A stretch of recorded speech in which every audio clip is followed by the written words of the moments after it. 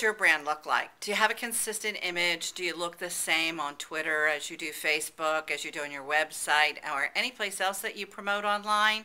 Hi, this is Augie Anderson, your ePro advisor, here to talk to you today about your brand identity. Having a consistent brand with not just your look, but your level of service. When people see your brand, they have to have that feeling of, gosh, I love working with them. They make me feel good. They provide service that I expect, and I really enjoy working with this real estate agent. That's what you want your brand to exude. So if you don't have that, I invite you to go to brandforsuccess.info.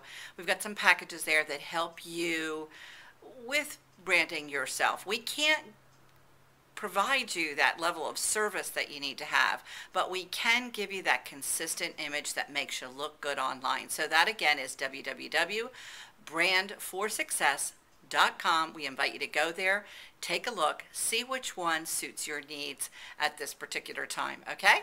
This is Augie Anderson, your ePro advisor, and I'll see you on the web.